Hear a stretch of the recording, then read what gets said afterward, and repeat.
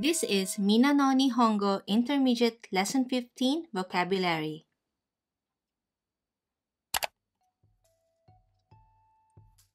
説明文 Meaning explanatory text. For example, 製品の使い方が書かれた説明文を読みました。I read the instruction manual that explains how to use the product.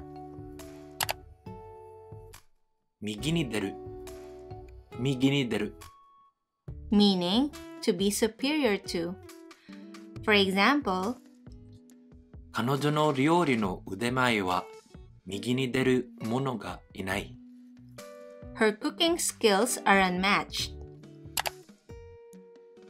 切り上げる Meaning to cut short. For example, 時間が足りなかったので計画を切り上げました。we didn't have enough time, so we had to wrap up the plan. 謙遜する Meaning to express oneself modestly. For example, 彼はいつも自分を謙遜しています。he is always modest about himself. そこで Meaning so. For example, 明日は試験だ。そこで今日は勉強するつもりだ。tomorrow is the exam, and so I plan to study today. 行列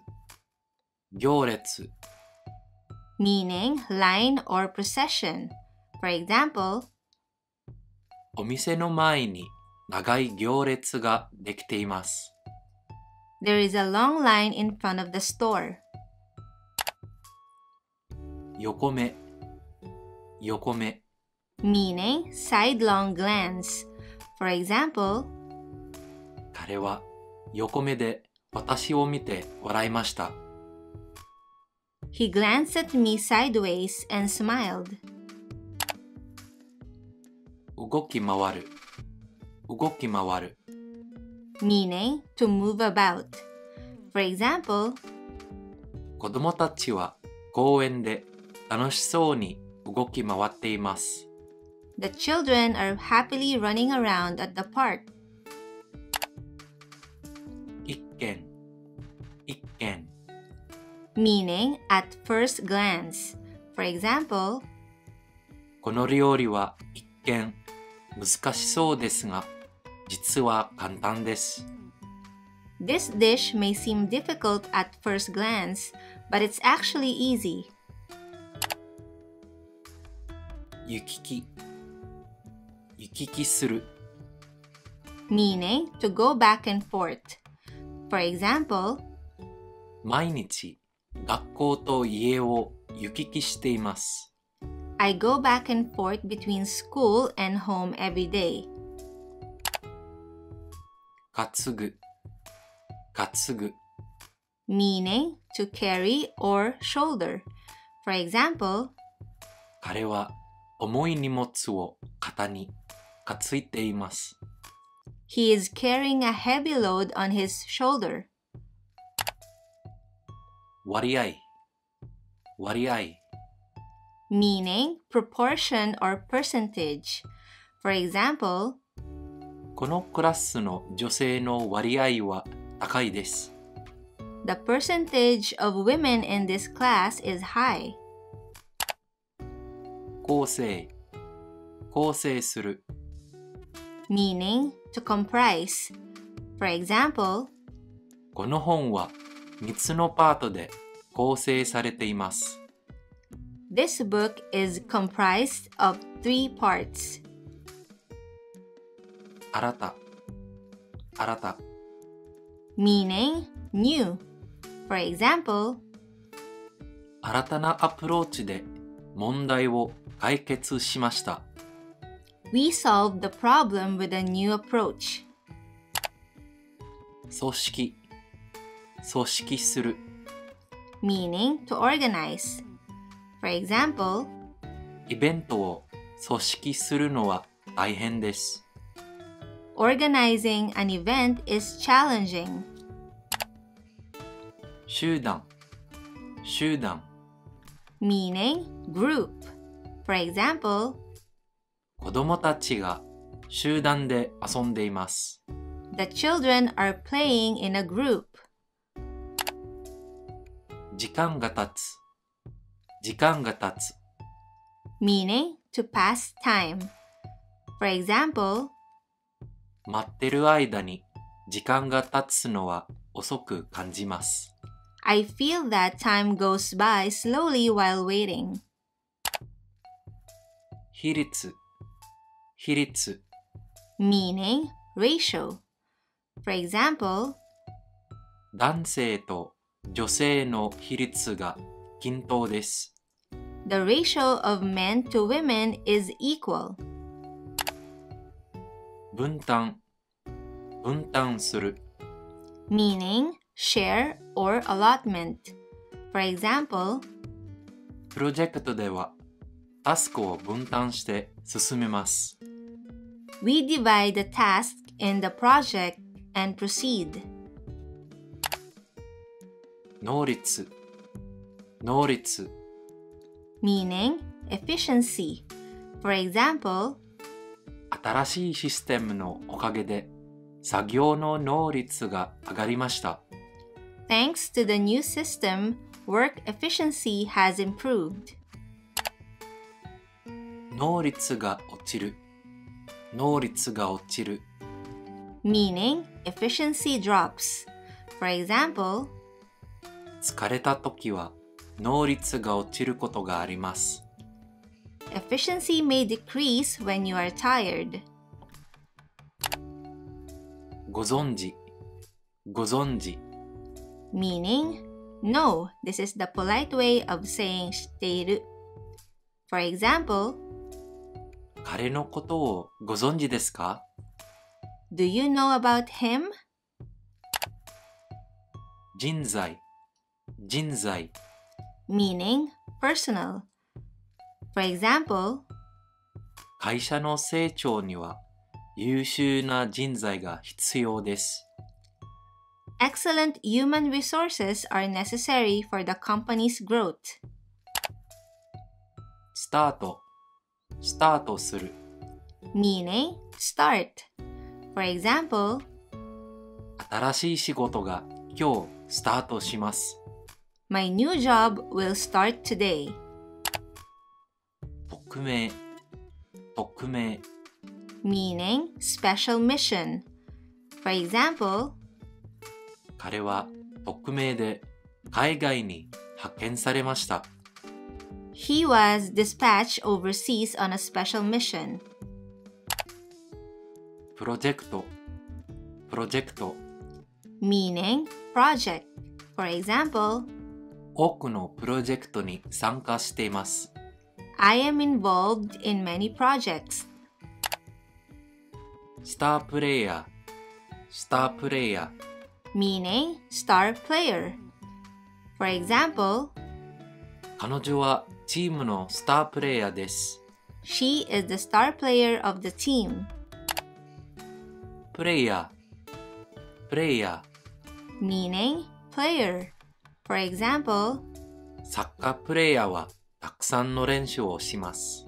soccer players do a lot of practice. チーム、チーム。Meaning team. For example, 彼はバスケットボールのチームに所属しています。he is a member of the basketball team. 絡める、絡める。Meaning to mix together. For example, 彼女はみんなを楽しい計画に絡まっています。she is involving everyone in a fun plan. 法則、法則。Meaning rule. For example, それが自然の法則です。it's the law of nature. 法則が当たる、法則が当たる。Meaning the rule proves correct. For example, マーケティングの法則が見事に当たっているため、この商品は大ヒットしている。thanks to the marketing principles working splendidly, this product is a big hit. 脇役、脇役。Meaning supporting role. For example, 彼女は映画で脇役を演じました。she played a supporting role in the movie. 脚本、脚本。Meaning script or screenplay. For example, この映画の脚本は面白いです。the script for this movie is interesting. 偉大、偉大。Meaning great. For example, あの方は偉大な指導者です。that person is a great leader. 脈拍、脈拍。Meaning pulse. For example, 運動後、脈拍を測りました。I measured my pulse after exercising. 脈拍が上がる、脈拍が上がる。Meaning the pulse increases. For example, 緊張して脈拍が上がりました。I got nervous and my pulse increased. アドレナリン、アドレナリン。Meaning adrenaline. For example, スリルあふれるアクティビティでアドレナリンが出ます。thrilling activities release adrenaline. 徐々に、徐々に。Meaning gradually. For example, 体力を徐々に回復させましょう。let's gradually recover our strength. 疲弊、疲弊する。Meaning to become exhausted. For example, 忙しい日々で疲弊しています。I'm exhausted from busy days. 理想的、理想的。Meaning ideal. For example, 理想的な休日を過ごしたいです。I want to spend an ideal holiday. 現象、現象。Meaning phenomenon. For example, これは自然界の普遍的な現象です。this is a universal phenomenon in nature. 参考資料、参考資料。Meaning reference materials. For example, この本は研究に役立つ参考資料です。this book is a useful reference for research. プライベート、プライベート。Meaning private. For example, 彼はプライベートな時間を大切にしています。he values his private time. 興味を示す、興味を示す。Meaning to show interest. For example, 新しい趣味に興味を示しています。I am showing interest in a new hobby. 老舗、老舗。Meaning long established shop. For example, この店は老舗のレストランです。this restaurant is a long established establishment. 優れる、優れる。Meaning to be outstanding. For example, 彼は音楽の才能で優れています。he excels in musical talent. 営業マン、営業マン。Meaning salesman. For example, 彼は営業マンとして働いています。he works as a salesperson. 太鼓、太鼓。meaning Japanese drum. For example, お祭りで太鼓を演奏しました。I played the drum at the festival. 太鼓の腕、太鼓の腕。meaning drumming skill. For example, 彼は太鼓の腕がとても上手です。he is very skilled at playing the drum. 地元、地元。meaning locality. For example, 私は地元の小学校に通っています。I go to a local elementary school. 取引先、取引先。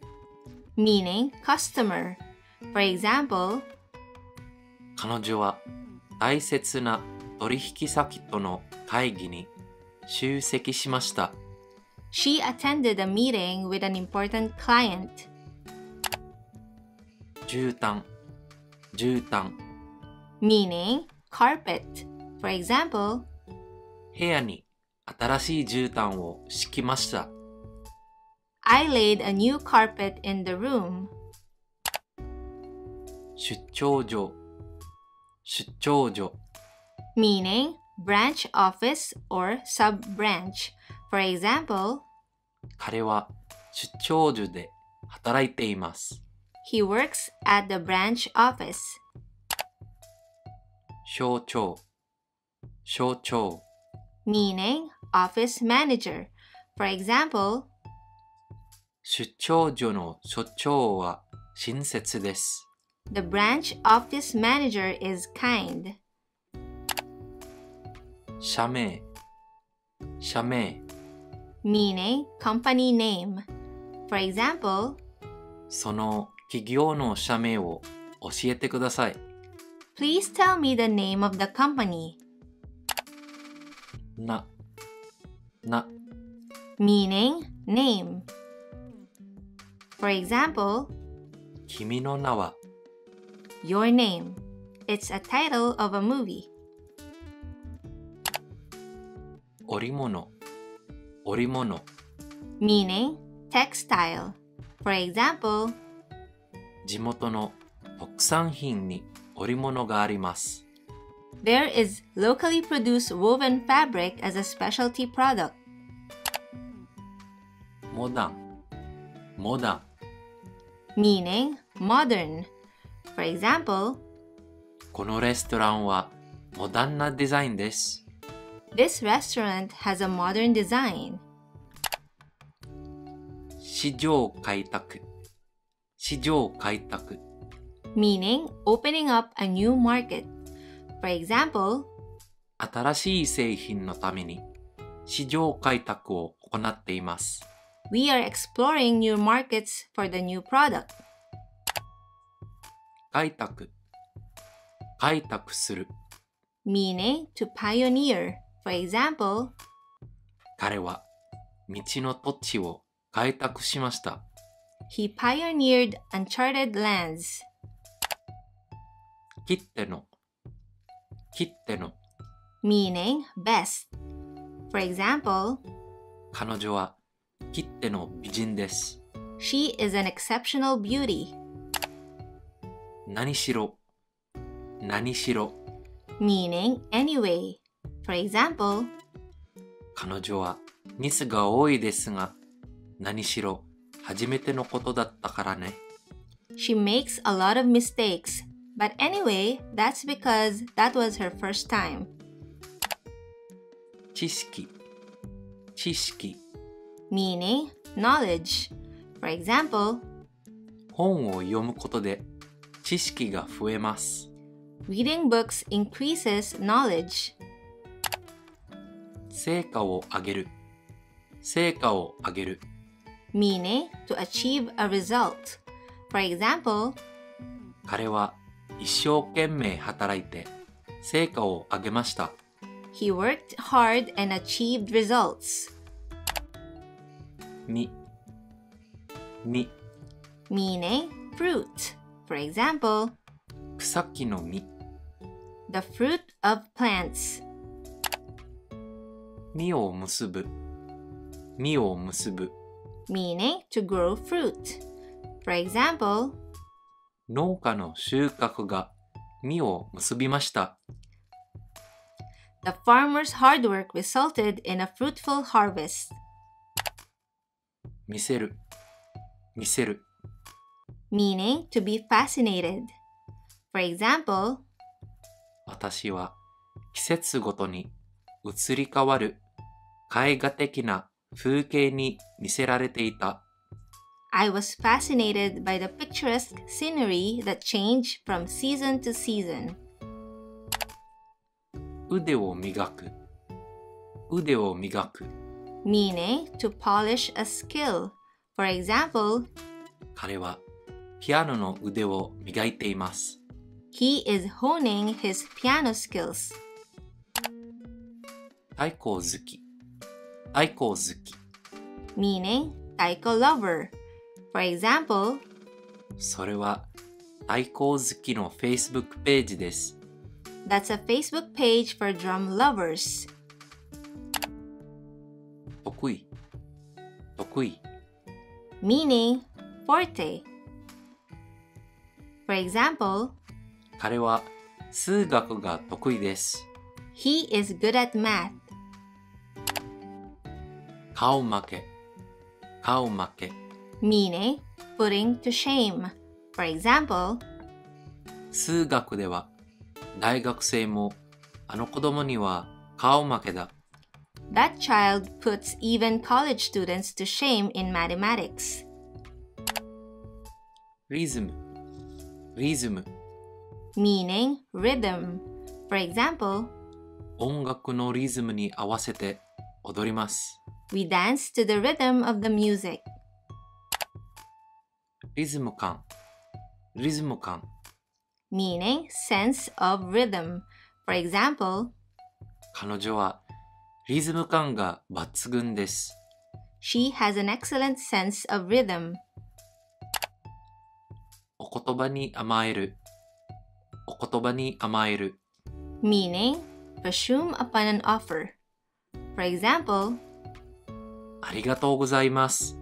お言葉に甘えさせていただきます。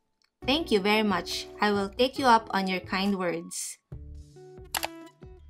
メンバー、メンバー。Meaning member.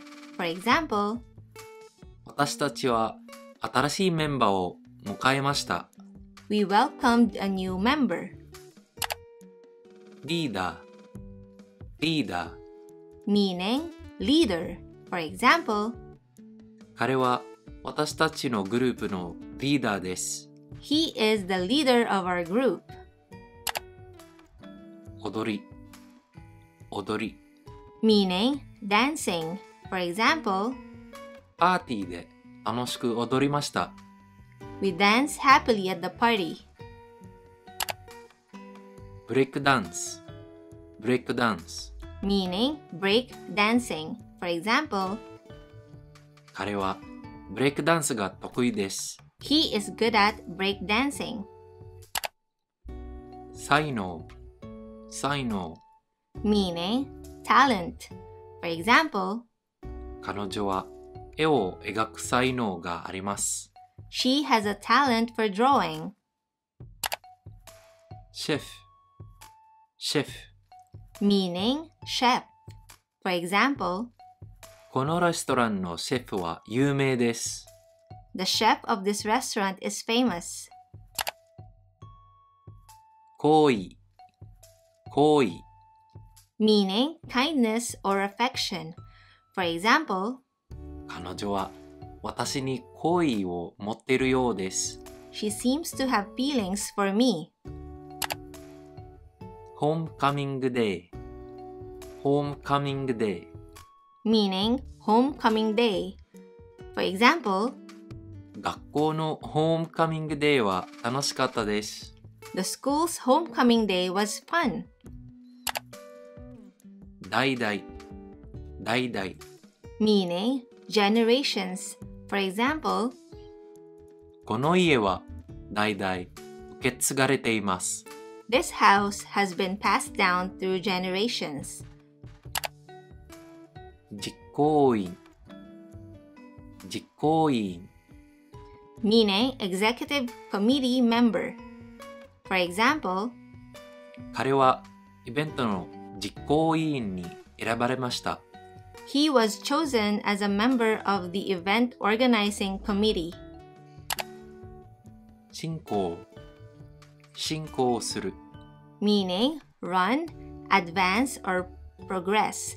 For example, 会議の進行を担当します。I will be in charge of the progress of the meeting. 部下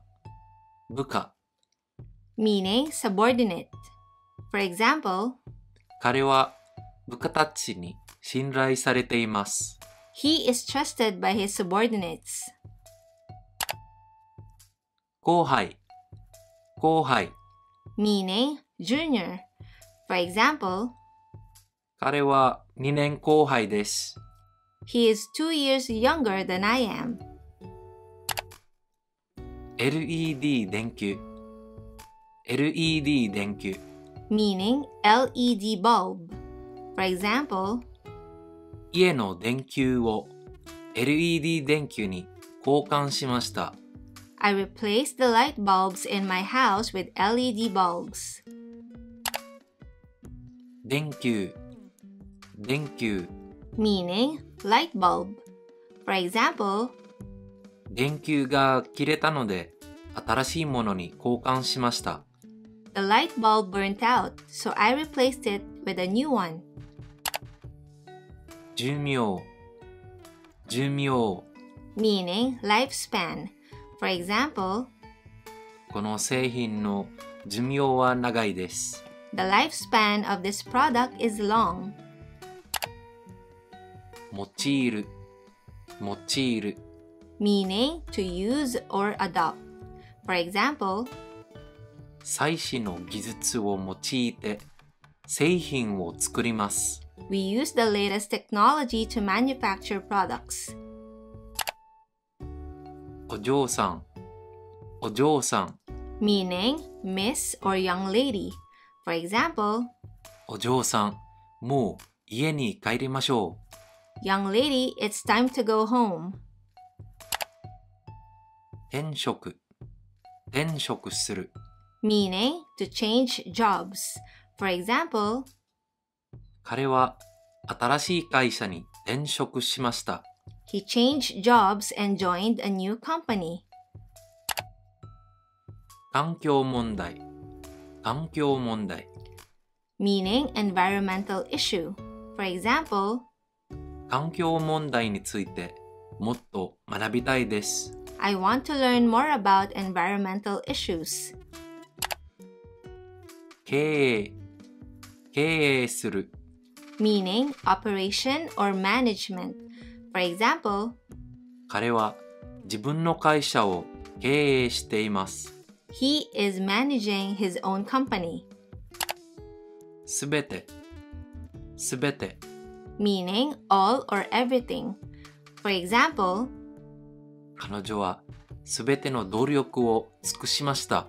she made every effort possible. 各国 Meaning various countries. For example, オリンピックには各国から選手が参加します。athletes from various countries participate in the Olympics. 地球温暖化 Meaning global warming. For example, 地球温暖化の影響について勉強しています。I'm studying the effects of global warming. 温暖化 Meaning warming. For example, 気候が温暖化してだんだん暖かくなっている。the climate is warming up. 家族関係 Meaning family relationship. For example, 彼の家族関係はとても仲がいいです。His family relationships are very close. 論文、論文。Meaning thesis. For example, 卒業生たちは論文の準備で忙しい。the graduating students are busy preparing their theses. 題名、題名。Meaning title. For example, 論文の題名を考えるのは難しいです。coming up with a title for the research paper is challenging. ベジタリアン、ベジタリアン。Meaning vegetarian. For example, 彼女はベジタリアンで肉を食べません。she is a vegetarian and doesn't eat meat. 選挙、選挙をする。Meaning election or to elect. For example, 来月、市長の選挙が行われます。next month there will be a mayoral election. 選挙に出る、選挙に出る。Meaning to stand for election. For example, 彼は来年の選挙に出る予定です。he is planning to run in the next year's election. 混乱、混乱する。Meaning to be in disarray or become complicated. For example, 大雨で交通が混乱しています。the heavy rain has caused traffic confusion. 調整、調整する。Meaning to regulate or adjust. For example, 明日のスケジュールを調整しました。I adjusted the schedule for tomorrow. 当番、当番。Meaning being on duty. For example, 今日は私がクラスの当番です。today it's my turn for class duty. 交代、交代する。Meaning take one's place or take over from. For example, 彼と交代してバスケットボールをプレイしました。I played basketball after switching with him. ピアニスト、ピアニスト。Meaning pianist. For example, 彼女は素晴らしいピアニストです。she is an excellent pianist. 楽器、楽器。Meaning musical instrument. For example, ギターは私の好きな楽器です。the guitar is my favorite musical instrument. 音楽一家、音楽一家。Meaning a musical family. For example, 彼の家族は音楽一家なので演奏がうまいです。he's from a musical family, so he's good at playing instruments. 秘密、秘密。Meaning secret. For example, この話は秘密だからね。this story is a secret, okay? 帰国生徒、帰国生徒。Meaning school student who has returned to Japan after living abroad. For example, 私のクラスには帰国生徒がいます。there's a student in my class who came home from abroad. 器用、器用。Meaning clever or skillful. For example, 彼は手先が器用です。he is skillful with his hands. 汗をかく、汗をかく。Meaning to work up a sweat. For example, 運動したらいつも汗をかきます。I always sweat when I exercise. 注文、注文する。Meaning order. For example, レストランでピザを注文しました。I ordered pizza at the restaurant. マナー、マナー。meaning manners. For example, 日本では公共の場でのマナーが大切です。in Japan, manners in public places are important. 国民栄誉賞。国民栄誉賞。Meaning People's Honor Award. For example, 彼は功績で国民栄誉賞を受賞しました。he received the People's Honor Award for his achievements. 栄誉。栄誉。Meaning honor. For example, この賞を受けて栄誉に思っています。I feel honored to receive this award. 信頼。信頼する。Meaning trust. For example, 彼は私の友人で信頼しています。he is a friend of mine and I trust him. 思い浮かべる。思い浮かべる。Meaning to recall or remember. For example, 海を思い浮かべてリラックスします。I relax by picturing the sea in my mind. 中年。中年。Meaning middle-aged person. For example, おじさんは中年になっても元気です。my uncle is still energetic even in middle age. 提供。提供する。Meaning an offer or to offer. For example, レストランは美味しい料理を提供しています。the restaurant is offering delicious food. 展開。展開する。Meaning development or to develop. For example, 物語は予想外の展開を見せました。the story took an unexpected turn. 走り回る。走り回る。Meaning to gallop around. For example, 子供たちは公園で走り回っています。the children are running around in the park. こうして。こうして。Meaning like this or in this way. For example, こうして私たちは一緒に過ごすことができます。in this way we can spend time together. あっという間。あっという間。Meaning in no time. For example, 試験が終わるのはあっという間です。the exam finishes in the blink of an eye. 支社。支社。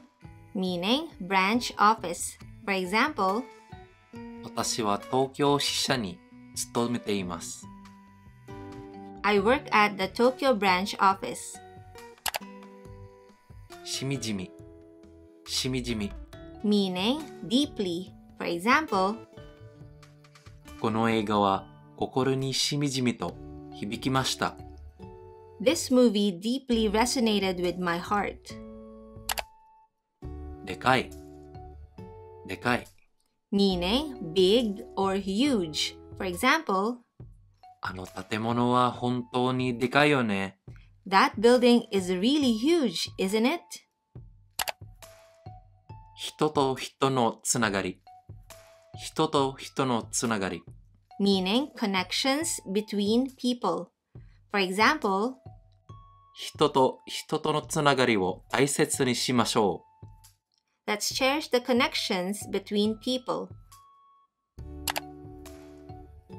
金儲け。金儲け。Meaning making money. For example, 兄は危険な金儲けをしています。my brother is engaged in risky money-making ventures. 緊急。緊急。Meaning urgent. For example, 会議中、緊急の連絡がありました。there was an urgent call during the meeting. 共生。共生する。Meaning to coexist.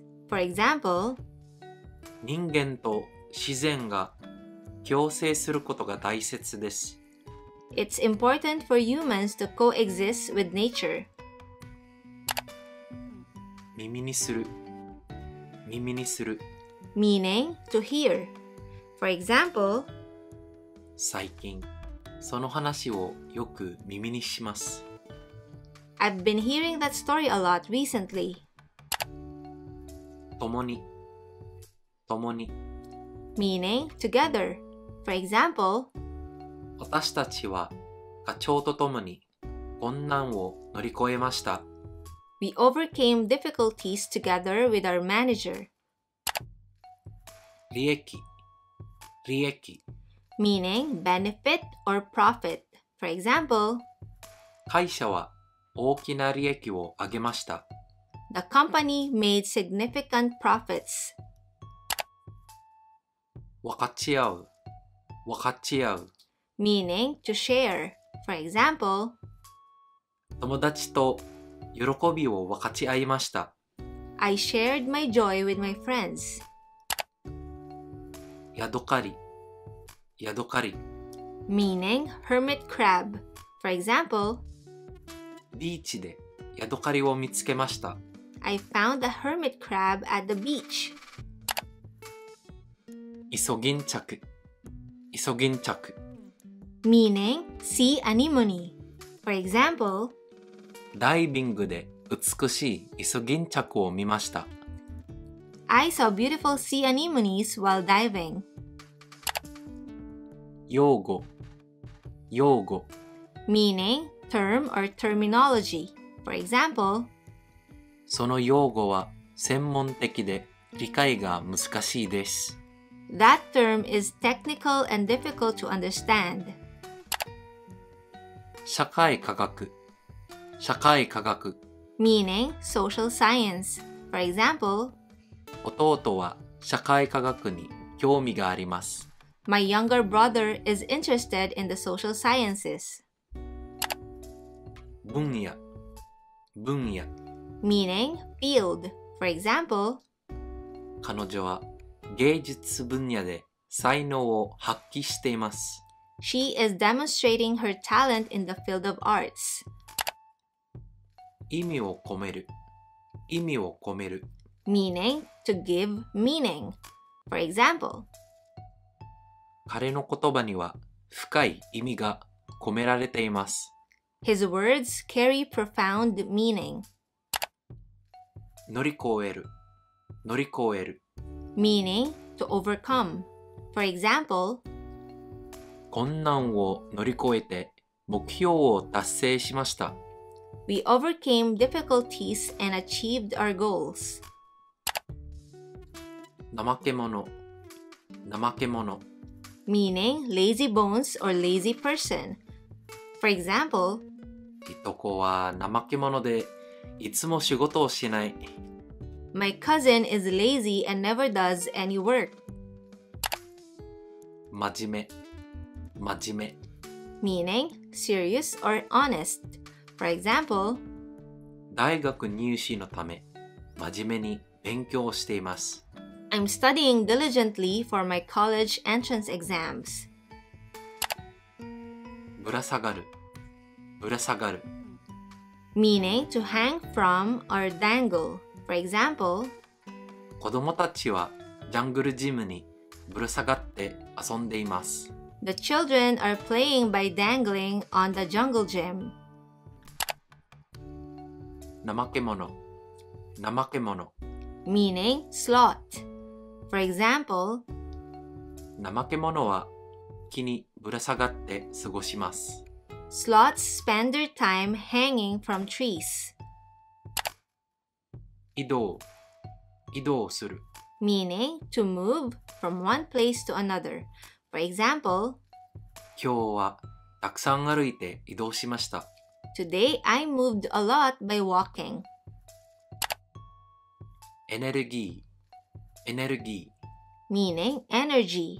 For example, 健康的な食事はエネルギーを提供します。a healthy diet provides energy. ちょうど。ちょうど。